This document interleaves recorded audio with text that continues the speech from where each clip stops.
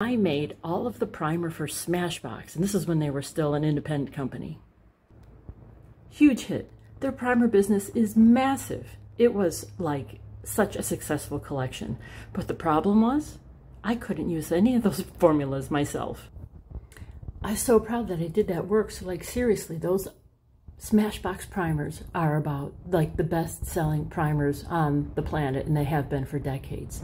Now, the reason why they're so popular is they create like this unbelievably smooth surface of the skin, and that's because of all the silicone and dimethicone in the formula. But that's exactly what made me unable to use it. See, those ingredients, right, they just made my makeup slip off my face, and they created this like occlusive layer that just did not blend with the rest of my makeup.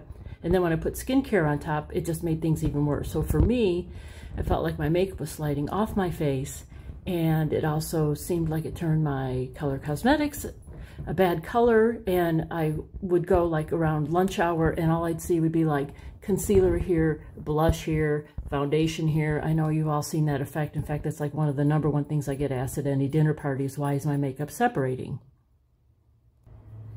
So when I put together Makeup Manager, it had to have a lot of criteria in it. It had to be like a serum weight, and had to be colorless, and it had to be full of skincare. And most importantly, no silicone and dimethicone, and it has to create a bonding sensation. So when you put your makeup on, you're gonna feel like it's actually holding, but there's no silicone and dimethicone, and you're still gonna get that smooth layer feeling on top of your skin. You just put it on generously, let it dry till it gets that little tack feeling, and then you put your foundation right on top.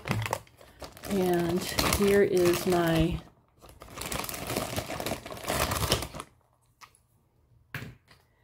mix this liquid foundation,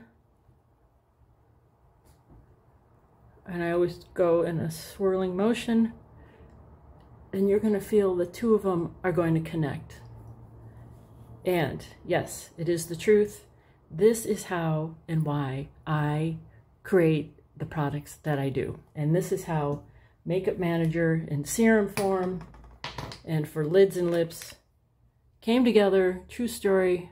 Now that I'm a brand owner, yep, you're darn right. I do create products and put them together to solve my own problems.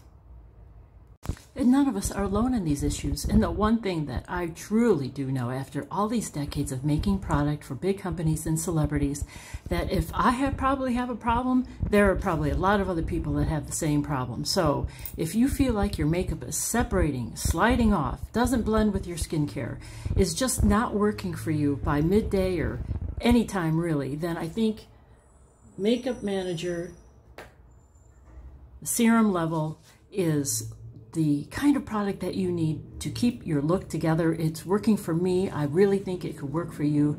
Thanks, lovers.